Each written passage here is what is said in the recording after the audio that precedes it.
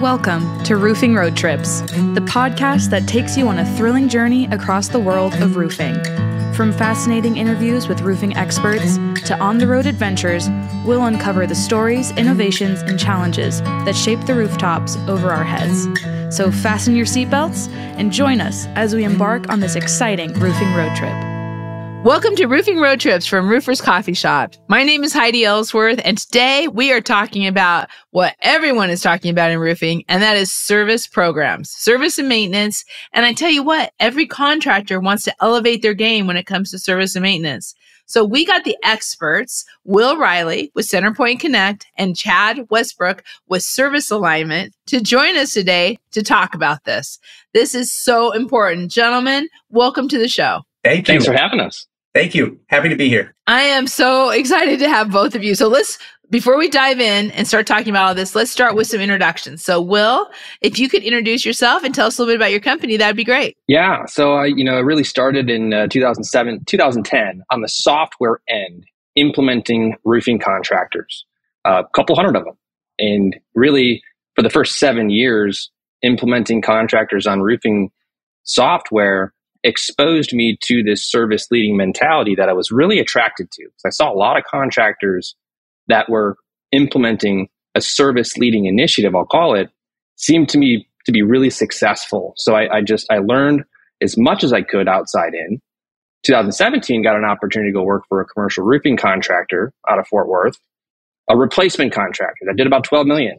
And Dustin wanted to grow through service. What a great opportunity. So I got to sink my teeth into one business, and we ended up going from 12 million to 28 million in a 3-year period of time. And service is the largest contributor to that growth. And I could talk about how we did that, but ultimately we had a lot of pain with that growth. We needed software, we needed a system.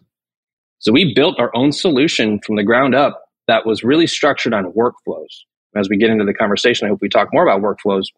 But I became so attached to the product that I just had to take it to market. So we did that in 2020, and now we get to work with contractors again and to help them implement their initiatives. And not all of them want to implement and grow through service. That's okay. But I'm extremely passionate about the ones that do. Yeah, it's such an important, and Will, what great experience on all sides of the, all sides of the roofing industry to be able to do that. Chad, if you could introduce yourself, that would be great. And tell us about your company. Absolutely. So my name's Chad Westbrook. I'm the founder of Service Alignment, which really focuses on building high-performing service divisions. Much like Will, I've been in the industry almost 20 years, and it's really been the number one thing that I've done. And started on a technology side, had the opportunity, I want to say maybe 2012, to step out into a regional service company to help implement technology into the business. And it's kind of naturally grown from there. I had the opportunity to be at a national company for about 6 years where I led some of the largest preventative maintenance initiatives across the United States. And then my final stop before going on my own was a company that specialized in a very unique part of the business, which is government, schools, hubs, MBEs, all that kind of different stuff. And it really graced me with a lot of experience within the industry. And it always focused around the service side, right? It was always about growing revenue, but they wanted to do it in a sustainable way where they had the opportunity not just to have a one and done job, but they can grow the business year over year and have that sustained growth. So that's what led me to be able to open up Service Alignment, where we really focus on building those service initiatives and getting to the point where we can have that foundation or that incubator, right, to be able to get those preventative maintenance, but at the end of the day, grow that private negotiated world that everyone's trying to get. I love it. I love it. Love entrepreneurs right here. This is awesome. This is so great. Okay, let's start with the big picture. Will, let's start with you. What are you seeing in the rise of service and maintenance programs in roofing? Yeah, I think that there's an incredible amount of thirst for all things surrounding service. The initial attraction of higher margins or maybe less risk, that's like kind of the start to it. But I think bigger picture, contractors are seeing that really gets them into the private side. Maybe you're not so much at the whim of, bidding jobs or being able to submit bids with more of a competitive edge there, but more so doing work on your terms, your plan, your spec, your start date. And I think a lot of that stems from having those service-based relationships.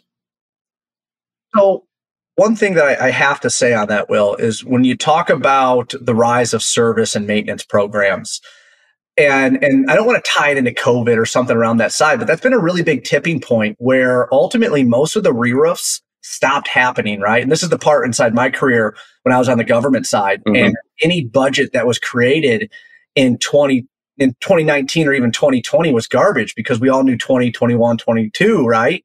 It was a different world. No projects were getting awarded. So these companies that were so dependent on all of these big projects, they weren't happening, right? So everyone started looking elsewhere to be able to say, okay, how can we get revenue? How can I keep my guys working? And service really became that front and center way to be able to say, well, they're not replacing the roof. So what are they doing? They're repairing it. Yeah. And the contractors, especially the ones that I'm working with, are understanding, right, that roofs leak 50 to 100 times, if not more, right, depending on what the building's tolerance is, before they even think about replacing the roof. So it just makes sense as you tie in the life cycle, right, of a roof. You put it on. It's not just wait for the next replacement. There's an entire lifespan that allows you to be able to service that customer, stay close to it, right, and grow it. So there's so much that's evolving within our industry and even understanding what our customers want besides just that next re-roof that they have coming up. Totally agree, right? And it's almost like, I think you're totally spot on with that too, because COVID, the lockdowns, whatever you want to call it, shined a large light on service. And I looked around the room too, and I saw a lot of service departments were the reason that these companies stayed in business too. But if you look at it, all things that ever need to be repaired will forever need to be repaired. So it only really makes sense. What you guys are saying is just so good. I mean, I hadn't really thought about it in that COVID sense, that because I can go way back to the Great Recession. Let's try that again, to the Great Recession. And, service was the only thing that got through a lot of people through that. But then you're right, it happened all over again in COVID. And contractors are not stopping that. And so now building owners are used to that, are used to having that kind of service and maintenance and really that long-term plan. So it's something that's not going to go away. Absolutely not, right? No question. Feel like you said, like it's shining the light on it, right? And the part, service has always been a part of the business process, right? That I've always been a part of. But what I was able to do, and this is way pre-COVID, is that service allows you to be able to scale with a customer, right? Just because you do one re-roof doesn't mean you got to wait for the next one. They can have 20, 30, 50, 100 other buildings, right? So when we talk about some of the maintenance and service agreements that we've had inside place, it all started with one leak call, right? And one leak call that the customer didn't want to happen. So that's where it started getting bigger. And then that private side grows, right? To where I'm the first person that gets the phone call when it's time to replace the roof, or I'm the first person that says, hey man, we can't tolerate any more water.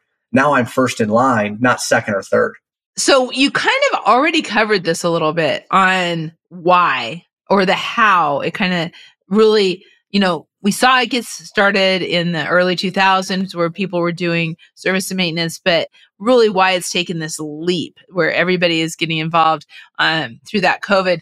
But there's a lot of other reasons why to start a service and maintenance program. So Chad, kind of go, if you can, share a little bit going through those reasons.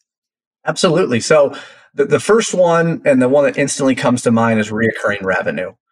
So when I think about reoccurring revenue, like our sales teams do nothing but fight every single day to get an opportunity to get on the roof, right? Or to find somebody with a problem or goal that they can solve so they can sell something, so they can hit their goals, the company can run, all that fun stuff, right? But with preventative maintenance agreements, it allows you to be able to get on that roof 1, 2, 4 times, whatever it is per year, right? And not only are you performing a service to help clean out drains or sealants or fasteners or whatever it might be, but it's giving you the opportunity to get back on that roof, kind of see how it's starting to degrade or age, which ultimately is exactly what your salesmen are trying to do. So reoccurring revenue is a huge part of that. I always say, January 1st, what do you have sold? And any contractor that has no reoccurring revenue or maintenance agreements inside place, they're waiting for the first contract to come through. However, the ones that have those maintenance agreements inside place, they can say, hey, we already have $500,000 in inspections pre-sold that they know they're going to do. And then on top of that is the work that comes back from that, right?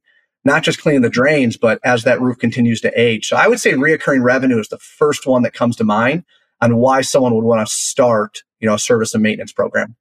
For sure. And I think even future too, right? Future, beyond the right here, the right now, it's about retaining those roofs. If you look at it this way, every building you get on, ideally, you want to stick a flag in it and say, this is my roof. I'm the one that takes care of this building and all the occupants within the building. And the more roofs you can get on and put flags in, the more future sales will take place. And I always believe in doing the right thing for the customer. It's not like you're out there trying to sell things that the client doesn't really need.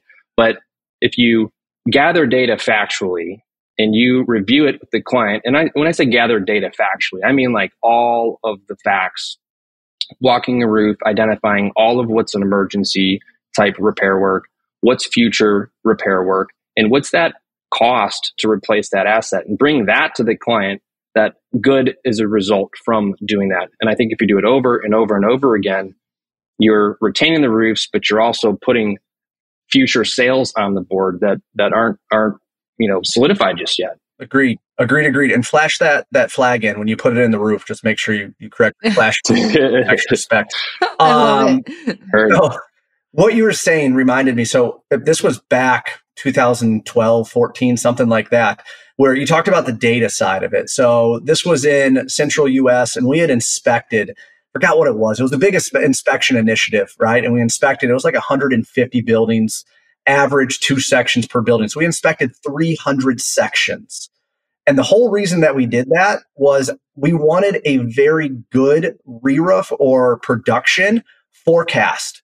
So we got on top of 300 roofs. We put a projected replacement on 300 roofs. Now, yes, some of them were 15 years out, but guess what?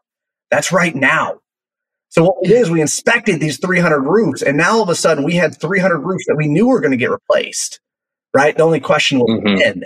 And like that was one of the coolest things that we put together to be able to see what was the age of the roof, and then also when were these roofs going to be projected for replacement, because that just feeds back into like, again, how healthy the business is going to be in 1, 3, 5, 10 years. So that data is a huge part of it. Yeah. I mean, when I think about to that point, and well, I'd like to, but when I think about how many roofing contractors every year are having their building owners or negotiated work, asking them to give them budgets, asking them to talk about this certain roof. Whereas with service and maintenance, you may be able to get all of this in place. So Will, that seems to me that is just the best way to really maintain those relationships. I couldn't agree more, right? And so much of the industry, or maybe what people are just used to doing, is using their expertise, coming up with a quote, and then delivering that quote. But if you look a little bit broader in terms of kind of what Chad's talking about, those 150 inspections, that was about collecting and retaining data that helps your clients, but also helps you, creating those win-win-win type scenarios. So instead of just firing off that one quote based on that roofer's experience, which probably and mostly would be the right thing to do, but shining light on the rest of the facts, I think, is really the biggest piece that contributes to it. Yeah, and working hand in hand. And that's what a good service program enables for all of the work that's coming through. But having watched this for many years, I know it's not always easy to bring in new software, to bring in a new culture of service, to even start a service and maintenance program. So, Will, let's kind of dive into what are the cultural and process changes that need to be made for roofing contractors to be successful with a service and maintenance program. Good question, right? And ultimately, that's what I experienced when I joined the roofing company in 2017. We had a couple of service trucks, but really it was the chase warranty work. We did $12 million. And what I think most encounter is their organization, especially a re-roof or bidding-based roofing organization. Their entire structure exists based on making those re-roof sales, meaning the estimators, the sales reps, their comp plan is based around selling new roofs. So what you got to do is open up the reasons why we should even get into service, and then have the team embrace that why. If they don't understand why they should collect all these other repair and identify all the repairs and put pricing to all the repairs and life expectancy and budgets for replacement. If they don't understand the why, then they're just not going to do it.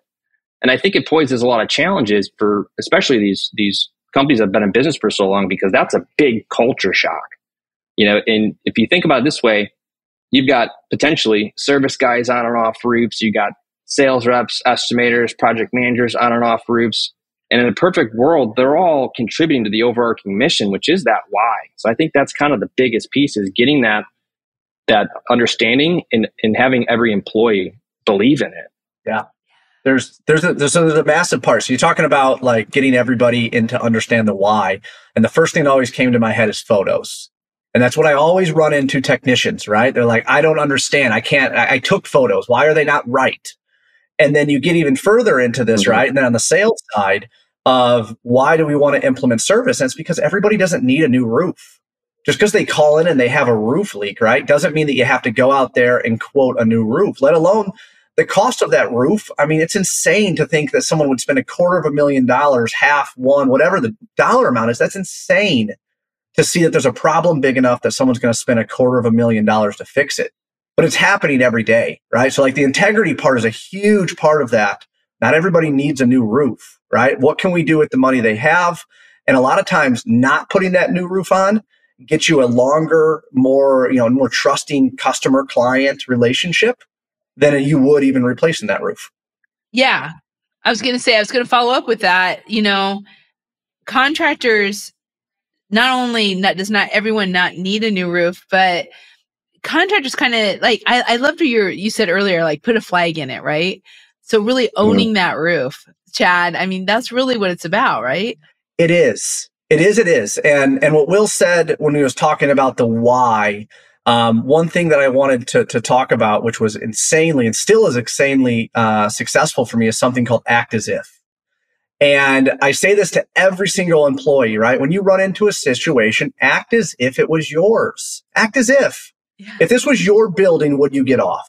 If this was your building, would you ignore the fasteners that was missing, the sealant that was failing, right? And it doesn't even have to be yours. If this was your mom's, your grandma's, like, what would you do if it was yours? And when you start thinking with that integrity, that's where service comes from, right? Service is about doing the right thing when no one's looking, because most of the time you're up there, maybe you and your second that's there, and the client's expecting you to be able to help get their roof to a leak-free condition. So that act as if is a huge part that I've implemented into businesses that had just such a great way to be able to answer questions as everyone kind of navigates what is service, right? Service is act as if. Act as if this is your building. What would you do? Right. And then that's how you start, really embracing that why.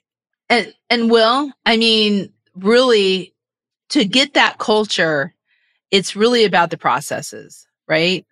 It is. And I think that the processes ultimately need to support the end game. You can tell everybody that you want them to gather more pictures and bring them back to the office. But if they're not following the right processes, it's going to get bottlenecked. It'll get clogged. The ball will get dropped.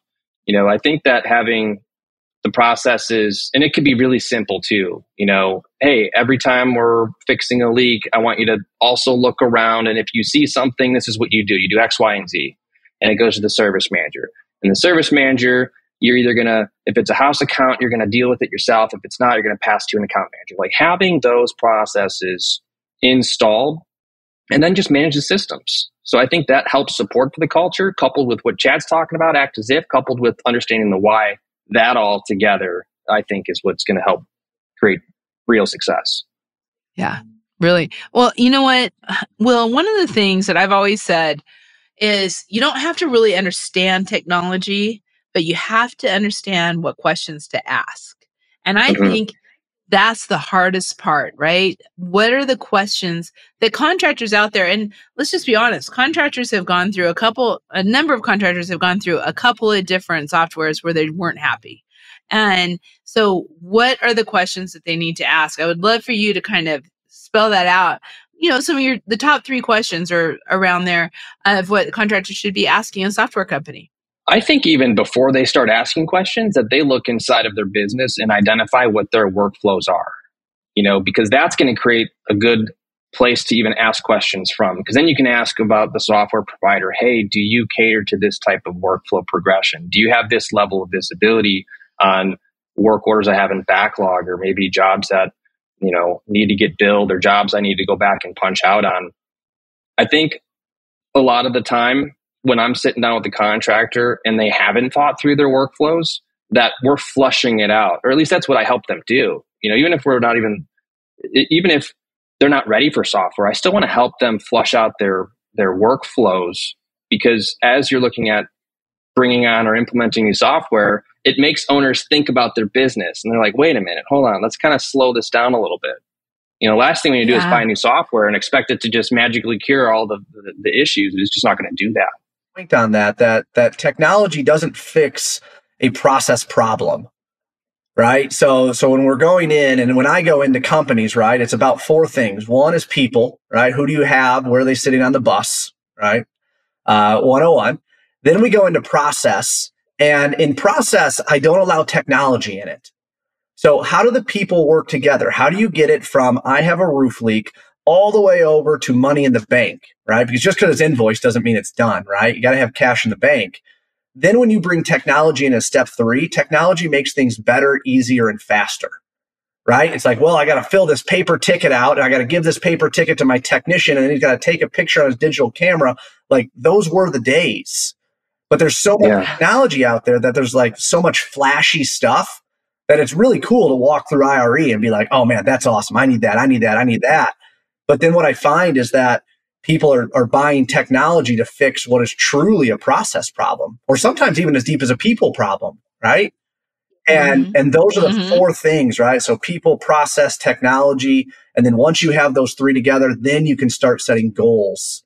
But until you have those first three outlined, goals just create confusion, more than clarity and confidence. Chat, I love that. I'm just sitting here thinking through that, and I just love it because I think it's so true. And I've seen it so many times where they think, oh, we get this software, everything's gonna be fixed. No, because bad data in, bad data out. And so besides the technology, what would you say is the most common challenges that roofing companies face when they're trying to start or even elevate their service division? So, Chad, what have you seen? I deal with this every day. It's the work. Service is not easy, right? Everyone sees it and it might look pretty, right, from in front of the curtain. But when you pull it back, yes, service is very, very profitable. Yes, service will give you more capital projects. But when you think about a production project that lasts 3 months, right, you might have 3 weeks or a month to be able to load the project. You got 30 minutes, right? You got literally 3 minutes once you get in before the customer experience automatically starts. And the experience that your customer has, I always say the customer's vision is their reality. What they see is their reality. They don't see the roof. That's the hardest part, is that, we call it the buyer-seller disconnect, is that as a roofer, we're always trying to sell roof repairs, but your client's just looking at a stained ceiling tile. He's just looking at water on the floor. Right. So as a roofing company, you have to be able to understand your clients' or prospects' reality of what they see, plus what we're doing on the roof. And then I think that's really, almost on that last question, how does technology help? I think technology meshes those two, right? To be able to say, okay, here's the problem, here's how we fixed it, and here's how, it looked in your building. So I think the work is huge. That has changed a lot. The ability to really show the roof to owners, whether they're 2 stories down in an office or whether they're across the country, to be able to say, this is the problem, and really do that visually or through FaceTime or whatever, through, your project management software. So sorry, I didn't mean to interrupt you, but I think that's a huge point. You're 100% right. So what I say is, if the secretary or whoever it is that is at the front desk, if you can't give your supporting documents to them and they clearly know what you did, there's a puncture, there's a hole, you put a patch on top of the hole, right? Doesn't have to be perfect, but that's how easy your supporting documents can be. Anything more difficult than that, more than likely, is going to make your customer, who 99% of the time is not a roofing expert, confused. It's got to be simple, right? And sometimes that makes it harder for us as contractors. It is harder for us. Yes, we do have to take 4 specific photos. Yes, they have to be very, unique on how we put them and how Yes, there's a big difference between a puncture and a slit. There's a massive difference, right? Yes, there's a massive difference between a puncture in the field and a puncture 3 foot away from an HVAC unit. Massive difference. Oh, yeah. Those are all things that we deal with in the field that the customer might not understand. But when it comes to what I'll say the top 1% of contractors can come back and say, hey, this puncture was caused by your HVAC technician. I know that because of X, right? Or whatever it is. Yeah. And that's when service really starts becoming, right, the driver of your company. So, Will, when you look at that, and I'm going to go back, I'm going to kind of go back around to what we talked about earlier, because I think we need to hit this just one more time about common challenges. But let's talk about current culture of a business before they get a service, and how challenging is that?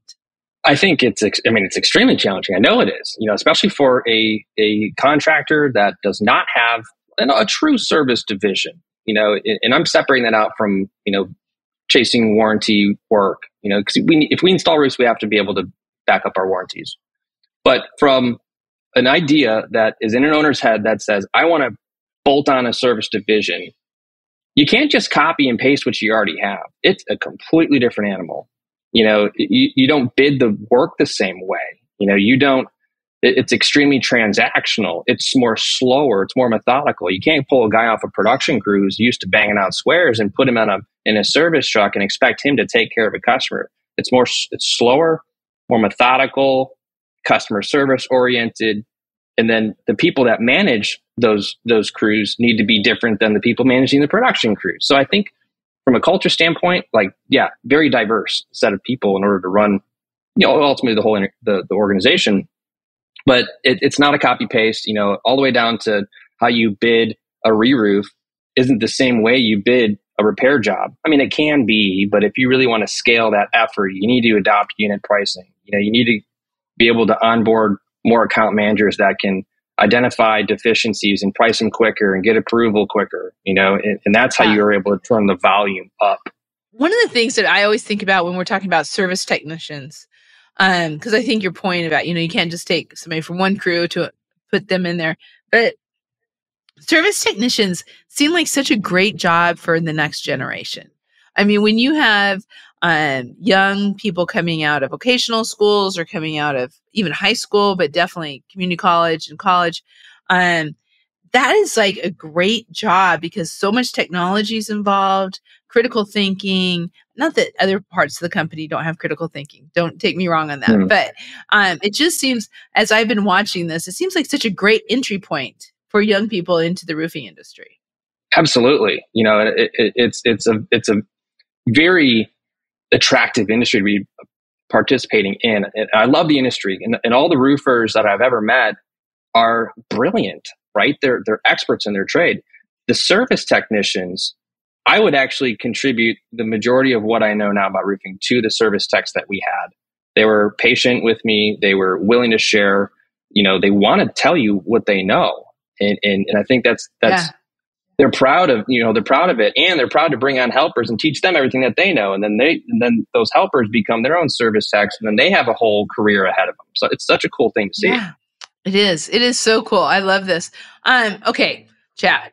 I always like to end our podcast with how do people how do roofing companies that want to start their own service and maintenance, where is the best place to get resources? How do they get started? So I'll start with a pen and a piece of paper. And I know no one's going to enjoy that, but after all, this company, right, if you're a leader, a manager, whatever it is, you got to start with the vision. You got to understand where you're going. Otherwise, you're going to constantly break it and have to rebuild it, or you're going to change course in the middle of it. And at no point do your employees love changing course in the middle of what they thought they were doing.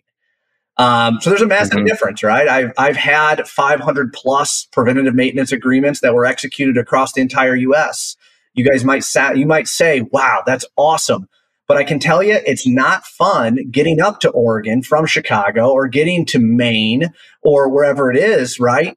When you don't have locations out there. You got one truck that's driving across the U.S., or you have to have a resource network to be able to do it. And I'm explaining all of this stuff to you because it has to be your vision, right? If you are what I would consider a territory titan within a certain metro, that's awesome. Most of the time, you can build 500 service agreements. There's 500 buildings that I'm sure you guys are on right in your territory. And if that's your vision, it's beautiful. The other thing I'll say is that you have to understand why. So Will talked a lot about why. This goes to your customer. Why would your customer want a maintenance program? And there's so many times where I see contractors thinking that if they tell somebody, I got a preventative maintenance program, that the client's going to jump all over it. But in reality, your customer's paying you for something and getting nothing because they don't have a leak. They don't have a problem. And you're going to go up on the roof. You're going to do an inspection. You're going to clean some drains out. And guess what? They didn't have a problem, which goes right back to their perception as their reality. And the one thing I was going to share, which was, again, this is a little while back, but it was a self-storage company where I had sold, I think, about 350 service agreements. And I'll spare you all the details to it. But the reason they bought is because they had a manager at the location climb a step ladder to try to clean out gutters, fell off the step ladder, broke her leg. It's a publicly traded company, sued as publicly traded company. Obviously, think of what that did. And they put a mandate that no one can climb a step ladder over 2 steps throughout the entire company, which had 300 and something locations. I tell you guys that because it had nothing to do with roofing. It had to do with a manager, right? So it's like you have to understand the why behind so much, right? Your customer's not just going to buy a preventative maintenance program because you think it's great. What is it that they're going to get out of it? So I think those are 2 things. Start with a piece of paper. Find out what your vision is, right? Because you got to be able to know where you're going. And then from there, you got to understand why is your customer going to buy it. That makes so much sense. So, Will, Centerpoint offers the software, the experience. You guys work with on processes. How can people, what is first steps for some of these companies that are like, okay, I want to start service maintenance. I know I need software, or maybe they've already started service maintenance and now they're like ready to take that next step to the software. How do they get started? What's some of your recommendations on how they can bring that kind of software into their business? Yeah, I think the quest for discovering your why, participating in industry events and more specifically gravitate towards the service conversations. There's classes, there's dialogue, there's peer groups, there's a lot of conversation around service. So understand your why. Once you have your why, then it's about putting the systems in place. Could you run a service division off a spreadsheet? Absolutely. Is it going to suck? Definitely.